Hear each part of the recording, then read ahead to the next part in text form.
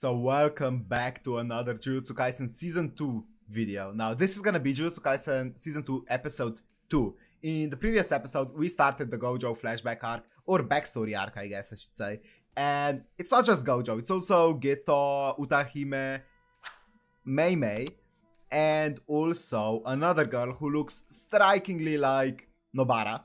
And then we have what I'm presuming is Fushiguro's dad, since his last name is Fushiguro and he used to be a Zenin clan, just like Megumi is, or used to be. So I'm guessing that's Fushiguro or Megumi's dad. So, and I'm guessing that's Toji that everyone's been talking about. I don't know much about him apart from seeing like a million cosplays from him or of him. So I'm really enjoying this arc. The animation seems extremely not different, but it seems to be going in a different direction with all the camera shots. It looks really cinematic. I really like it. So I know there's a new director and I'm guessing that's the main reason why. And the animators are really doing like God's work with this one. Anyways, I don't wanna yap for too much longer and let's go into Jujutsu Kaisen Season 2 Episode 2. Before we do that, the full unblurred and uncut reaction is gonna be on my Patreon. As always, all of them are, including the movie and the first season. It's down in the description. Anyways, let's go.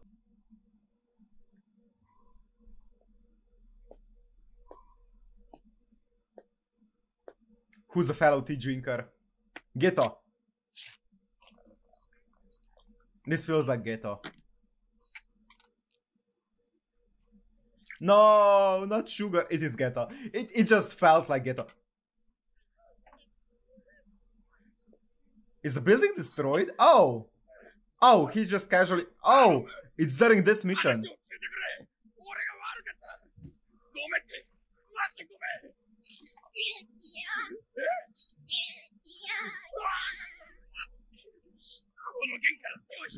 I love this.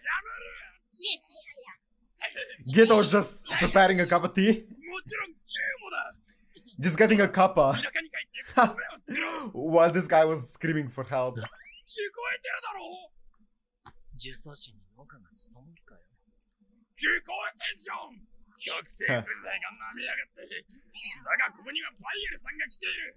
Buyer? Oh, I have a feeling he's the guy. Gojo. Yeah.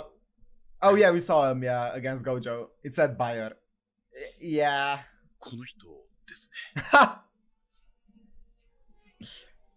Departure of the top combatant leads to the organization's collapse. Yeah.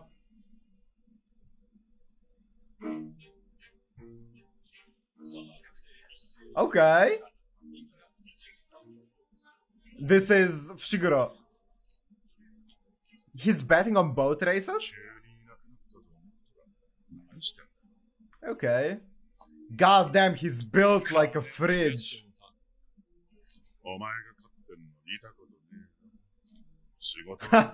Look at the face. Wait.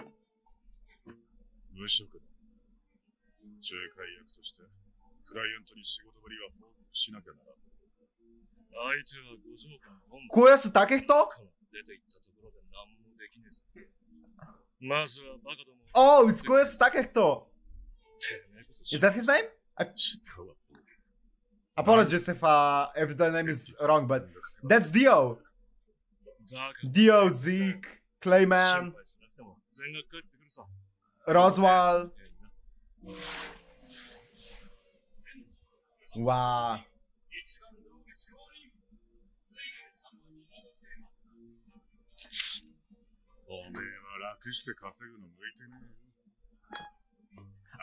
Koyasu Takehito is one of my favorite VAs ever.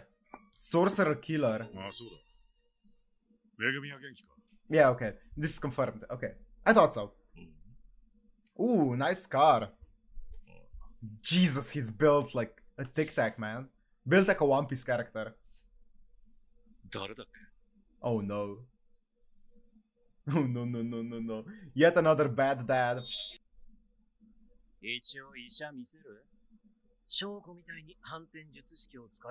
Shoko. いや無理でしょ。あいつも何言ってるかさっぱりだしな。ヒューッとやってひょいったよ。Oh, it is her. I ヒュ thought so. ーひょい。わかんない？ Sure. お、 She's the vessel, right? For the dude? 起きた。Ah. Oh, she's gonna freak out. Unless she... Yeah, yeah, okay. Oh my god, okay.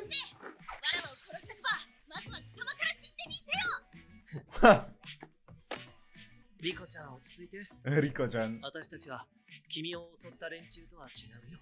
嘘じゃん！嘘つきの顔じゃん！前髪も変じゃん！ Can those even be called bangs? I'm pretty sure they can't.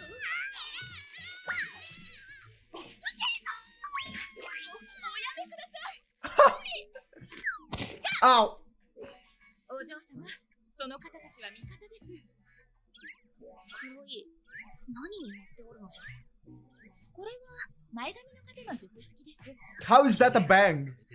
There's no way those are bangs. 呪霊操術。文字通り。 That's like an ahoge gone wrong. 思ってたよりアグレッシブな。 It's a cowlick.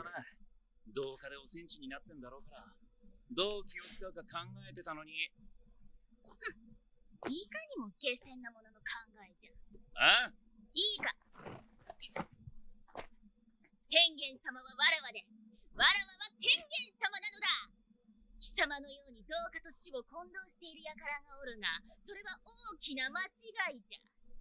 同化によりわらわは天元様になるが、天元様もまたわらわとなる。わらわの意志、心、 She's a chuny. 魂は同化後も生き続ける。 She's a chuny. Okay. 井上若。Ha.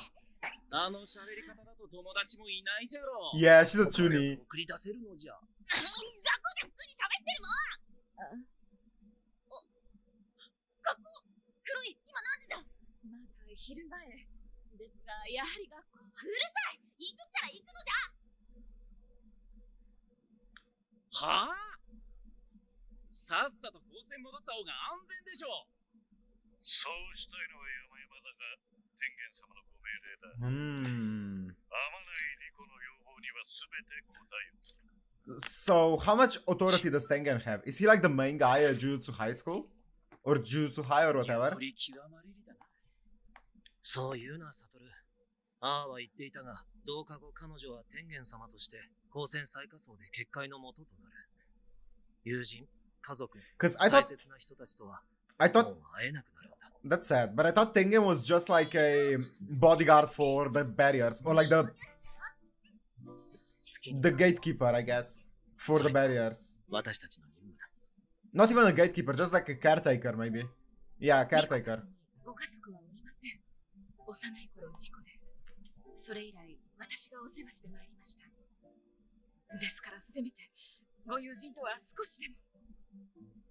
それじゃあ、あなたが家族だ。 What happened with Geto? He's way too nice right here. すぐる、監視に出してる呪霊は、ああ、メイさんみたいに視覚共有ができれば。 I love the bromance between them. それでも異常があればすぐに。サトル、急いでリコちゃんのところへ。あ Something's approaching. 現れた。 Oh! 若き次世代のエースは誰なのか、それを占うためにも最適な一点。 Yakitori? Oh no, it's not Yakitori. 最終ポジションが固まりました。さあ、注目の第5レース、いよいよスタートです。 Look at this dude. He's way too hot.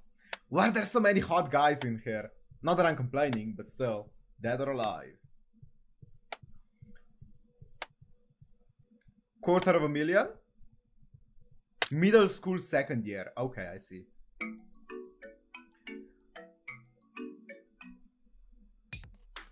Okay, wait. I actually have a question. I'm gonna forget if I don't ask it now. Is Jujutsu High supposed to be an academy that you can enter at any age? It's not like you enter at high school age for first year, right? Or it's not necessarily that you enter it. I'm pretty sure if you awaken to some cursed energy and you're like 25 years old, you're gonna go into year 1, right? I feel like it's kind of a mix of ages there, right? It's not like everyone in first year is like 14/15 or whatever the high school year 1 age is, right? So are Geto and Gojo, we don't know their ages here. I think Gojo is like 28 or something like that in the season 1.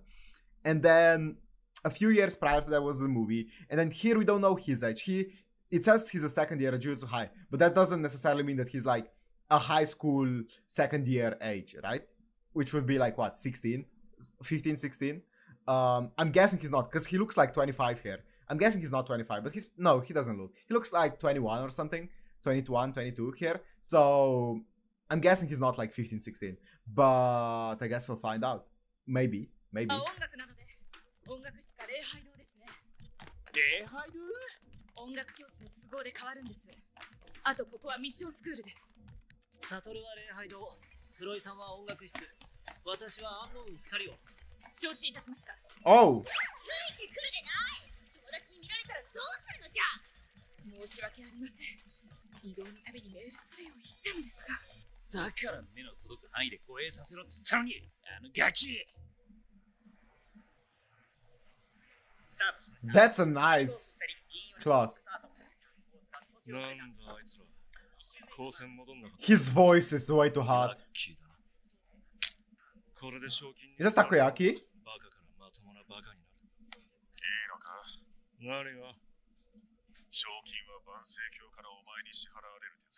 Wow.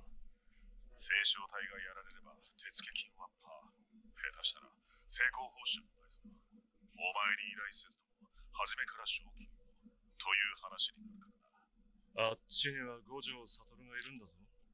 うん百年ぶりの陸眼と無加減呪術の抱き合わせ。Six eyes and limitless. 聖書体はまず殺せない。What's six eyes? We know what limitless is. 3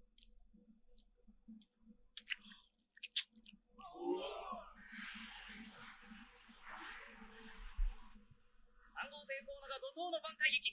一番手に躍り出た。さあ、どうかな。とりあえず、Oh my god. His voices. 五条の周りの術師と五条本人の神経を削ってもらう。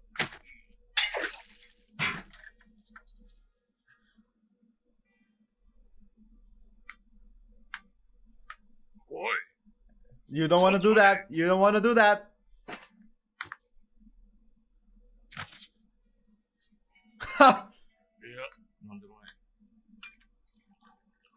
What a Chad. もちろん聖書体は殺せねえから、ただ働きだ。時間制限を設けたのは良かった。呪詛師の集まりがスムーズだ。そんだけじゃねえけどな。こっちの話。おっと !3 号艇コードがバランスを崩し、2号艇山崎がまくったもちもち俺の向かう。思ってたより展開が早そうだ。3000万、しっかり戻せよ。先頭、多分山崎大食い。バカ言え。その辺の特命禁止なんじゃねえんだぞ。天才。電波悪い。Ha! おい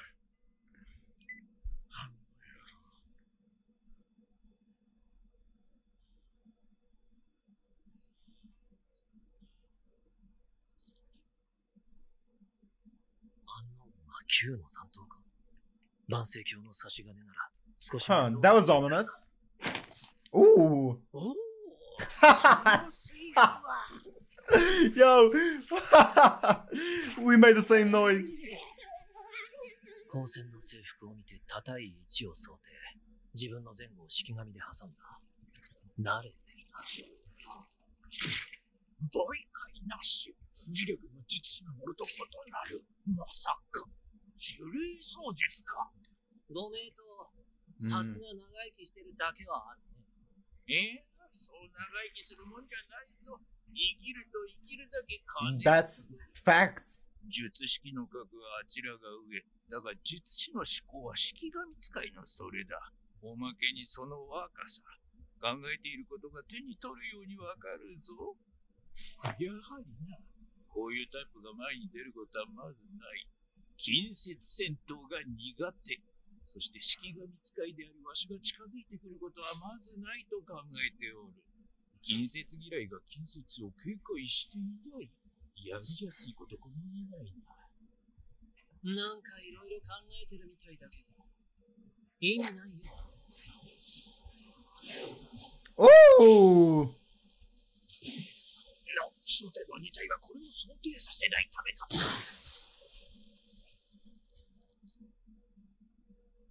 さて、あと一人か。Oh, don't let down your guard.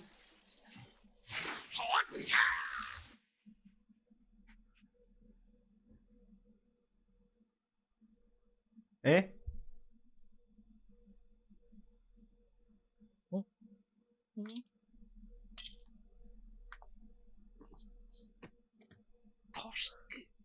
お前助けか。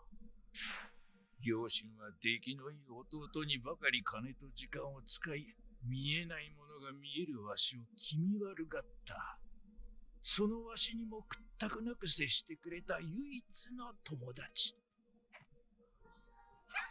久しぶりだな。もう50年以上も経つのか。助け、お前が死ん。そうか。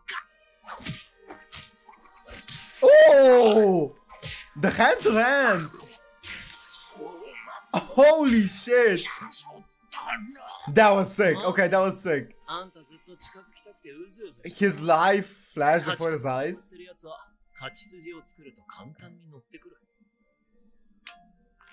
そんなことよりあんた、旧万世教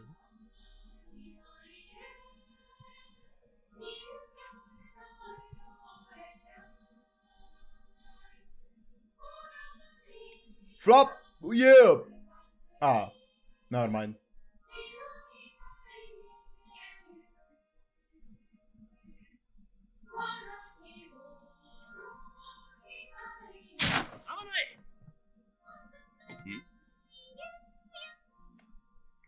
They're gonna flip out. Ha! Ha!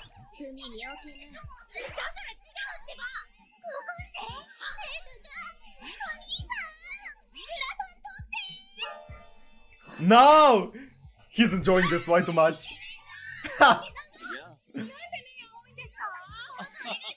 Ha!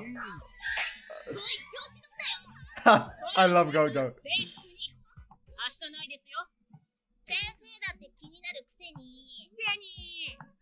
困りますよ。身内とはいえ勝手に入られては。あ、いや、緊急なもんですいませんね。Ha! Yep, number. Ha ha! それは私たちだって同じでしょ。教師が年下趣味とか見損ないったわ。はあ？ヒコルゲンジですっての？賑やかな学校だな。若者、あれほどみんなの前に That was so good. 重装士襲来。あとは察しろ。なんか浮いとる。Ha! このまま高専行くぞ。友達が巻き込まれんのは嫌だろう。お、あれ3000万か。Is that the 30 mil? 一緒にいんのは同業か。Uh, ってこともあるか。yeah, just another one. 術師でもないチューブを殺して3000万。今夜はうなぎかな。人を殺して食う飯はうまいんだ。万世教の人でしょうか。Ah, show him. 旧の人 Throw もっ hands. と変な格好してますもんね。ヒーローとかやるなら黙ってやるよ。She's gonna pop off.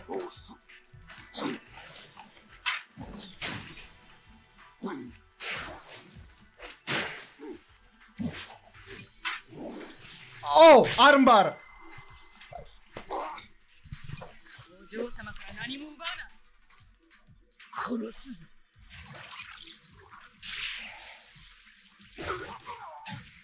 Okay, Betelgeuse. 強いじゃないですか。リコちゃん。五条様と一緒に学校を出ました。じゃあ、私たちも向かいましょう。少し面倒なことになっています。やっぱさっきのが3000万か。Sandman. 式神？いや、式神とは少し違う。サトル？天内の首に3000万の懸賞金？ああ、呪詛師御用達の闇サイトで期限付き。あさっての午前11時までだそうだ。なるほどね。2、3、4人。みんな同じ背格好じ You ゃん。 think this is 神か Megumi's dad power? 呪術師は年中人手不足だっていうのに、転職するなら歓迎するよ。おっさん。職はもらえるじゃねえだろ。そのガキ譲ってくれればそれでいい。増えた !5 人じゃん。どこがいいんだよ。こんなガキ。I guess he actually does look a bit younger with his glasses up. Oh!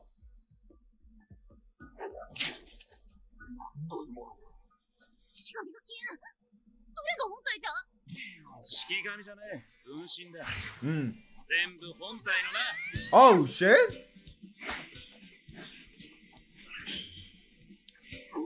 Limitless or infinity, yep. Yep, that's it! 勉強は大事。 I was talking about this story in season 1. Achilles and the turtle. 5体の分身術師。どれが本体かは常に自由に選択。 It's convergence, right? Convergence. 本体が危うくなったら安全な分身。 That's so sick. いいもん持ってんじゃん。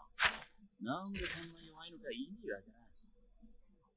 破壊されたらしばらく分身は出せない。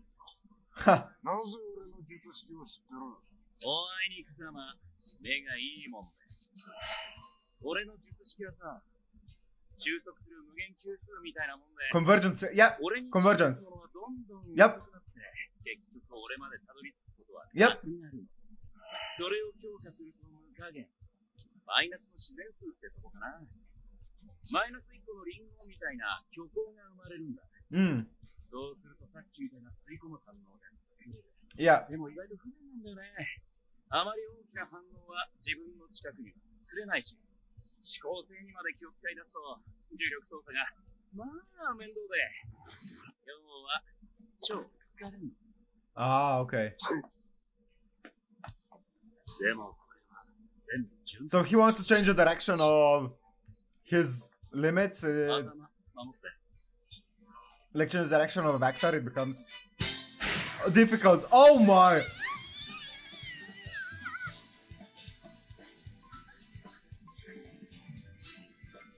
He's got the crazy eyes. こっちは無限の発散。術式反転。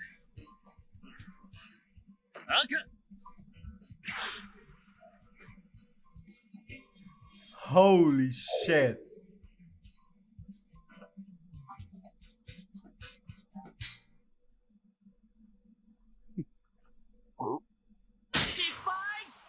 Ha!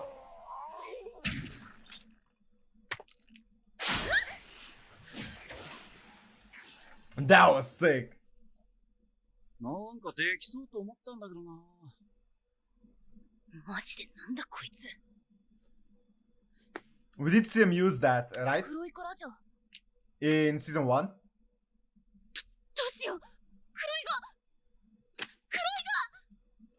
Oh, wait, what? Toji? Okay, so that's it for episode 2. Oh my god, this is such a good arc. I really like this arc. We get to see a lot of Gojo. Okay, I said at the beginning that, or not at the beginning, but earlier in the episode, that Gojo looks about 21, 22. That's only with his glasses on. When he takes off his glasses, he looks like 17. So I can see him being pretty young here. Geto looks older, but like if you look at Todo looks like he's like 25, but I'm guessing he's not. He's like 18 or something like that. So I think in Jujutsu Kaisen, you should just subtract like 5-7 years from them, and that's kind of their age. I feel like they all look a lot older than they're supposed to be. Maybe not Yuji. Yuji looks about, I don't know, 16, 17. I don't know how old he actually is. Nobara as well. Megumi looks like 21, 22. But I think he's like 16, 17 as well. So, yeah, anyways. We saw a bit of... Is it Koyasu Takehito? I'm pretty sure that's his name. Toji, right? Toji is his name. Toji. The Megumi's dad. He's so cool. Like, just his voice and obviously his build. He's like built like a brick shit house. He's so cool. Oh my god. and also the scar on the lip. Woo! Woo! I am really curious to see what he's all about. He was really ominous. The scene in the ramen shop or the cafe or whatever was really ominous. So I wonder what he's all about. And I guess I wonder if the girl Kuroi was actually captured and kidnapped, or if it's just our guy Geto pulling some stuff. I wonder how Geto also became the bad guy, because he seems like even a better guy than Gojo right now. So I wonder, many questions. I really like Gojo, by the way. He's so cool. Oh, I gotta mention this. I mentioned in season 1 that Gojo's technique is kind of like the Achilles. I'm pretty sure, I don't know if I said Achilles and Turtle or if I used Rabbit and Turtle, but it was the preposition that, you know, a turtle will, like, what was it? Was it like a rabbit is gonna stay still and a turtle is gonna move 1/10 of the distance each second towards the rabbit? And when is she gonna reach the rabbit? Or the 1/10 of the remaining distance towards the rabbit. And she, let's say it's 10 meters away. The turtle is gonna go 1/10 of the remaining 10 meters. So that's what? 1 meter. And then she's gonna go 1/10 of the remaining distance, which is 0.9 meters. And then 1/10, and it's never gonna, it's gonna go infinitely long, but it's never gonna reach 10 meters, right? So that's kind of, it converges towards 10, right? So I was mentioning that in season 1, and then Gojo actually mentioned that exact example here. That's crazy. And he was talking about convergence and stuff. I really like mathematical concepts in anime when they're used in a unique way like this. Or I guess it's not the most unique way, but it's still really cool to see. So, because I do like mathematics, so I did study mathematics in uni, so that's a tidbit for you guys. So I do really like seeing this. It's really cool. So anyways, I don't want to yap for too much longer, because I'm gonna record another episode of Jujutsu Kaisen today, but you're gonna see it probably tomorrow. Anyways, this was absolutely insane. If you enjoyed, make sure to like, comment, subscribe, and I'll see you in the next one. Peace.